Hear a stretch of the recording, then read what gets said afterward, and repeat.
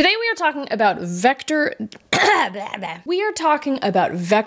databases. All right, I think this is a really fun subject because these are tools that are fantastic at cataloging how different pieces of data are related to each other. There's going to be a lot of hand motions as per usual. But before we talk about vector databases, we first need to understand what a vector is.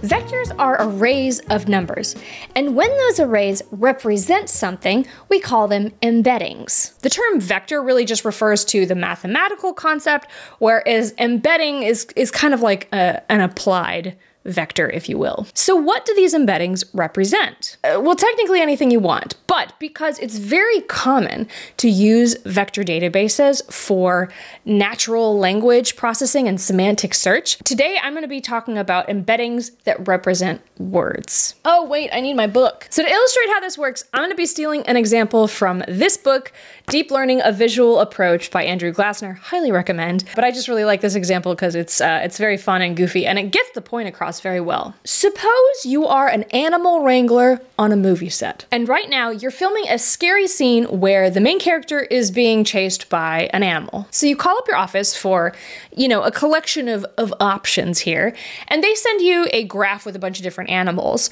But the problem is they've left out the X and the Y axis labels. So you just get this like weird plotted graph of animals. Why did the office send it to you in the form of a graph? We'll never know. Don't worry about it. Anyways, the director says, let's try horses. So we get out the horses and put them in the scene, try them out, and the director goes, cut!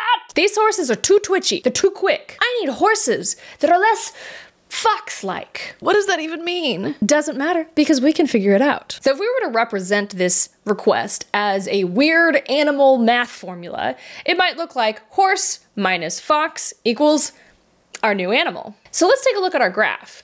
To get to horse, we take this path. To get to fox, we take this path. So if what we want is horse minus fox, we can think of this as a set of directions. So first we go in the horse direction. Then we go in the opposite direction of fox. Again, we want horses that are less fox-like, so we're gonna flip it and reverse it. So where does that take us? Giant sloth. Whatever, it's what the director wants. So we give them the giant sloth, but the director's like, no, these giant sloths are too slow.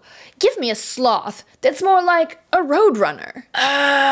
Okay. So let's update our weird animal math to be horse minus fox plus roadrunner equals our new animal. So we go in the direction of horse, then the opposite direction of fox, then in the direction of roadrunner. And that takes us to grizzly bear. And that's how they made the Revenant. Now these animals, you could say, live at specific coordinates, right? And so if we were to assume that the X and Y axis are speed and weight, our bear might live at like, I don't know, 0.4, 0.8. What are these units? Don't worry about it. Speed and weight are features of any given animal, wouldn't you say? But in machine learning, features have another name.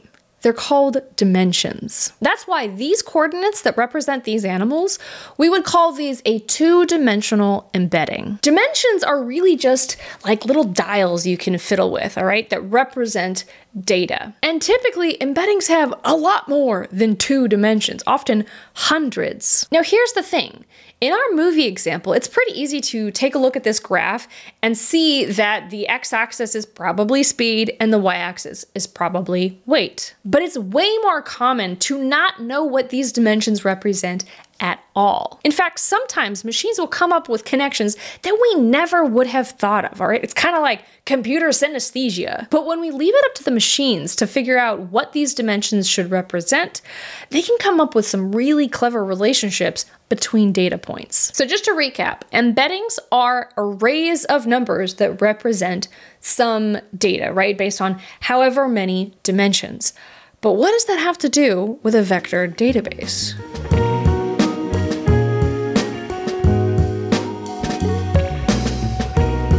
Vector databases are just collections of embeddings, and these are organized into indexes, all right? An index is kind of like a table, right? So a collection of rows of embeddings, and we call those records. And that's kind of it. Okay, bye. Just kidding. Let's talk about how these databases are used. Some of you may have heard of RAG, Retrieval Augmented Generation. And I have a whole video on this, but I'm gonna explain it very briefly. If you want to use an LLM to answer questions about data it wasn't trained on, you can use the RAG pattern to supplement it with extra data. Let's say you have a bunch of support docs. So these would get turned into embeddings and stored in a vector database. Then when the user types in a prompt, that prompt gets turned into embedding, which is used to search the vector database for similar information. Now, remember that animal math that we had before? With RAG, you're not actually doing this, all right? What you're doing is a similarity search. Basically, you're just looking for the nearest neighbors to the embedding that you give the database. As silly as our animal math example was, that type of vector algebra is actually part of a broader class of operations that are used in typically much more complex vector database situations. For example, AlphaFold by DeepMind has revolutionized protein structure prediction by using deep learning to predict 3D protein structures from amino acid sequences. So scientists can query this database of protein structure embeddings, right, to find structurally similar proteins even when the sequences differ a lot. What I'm trying to say here is that vector databases are not created equal, all right? The database that they use for AlphaFold is going to be a bit more complex than what you would use in a typical RAG application.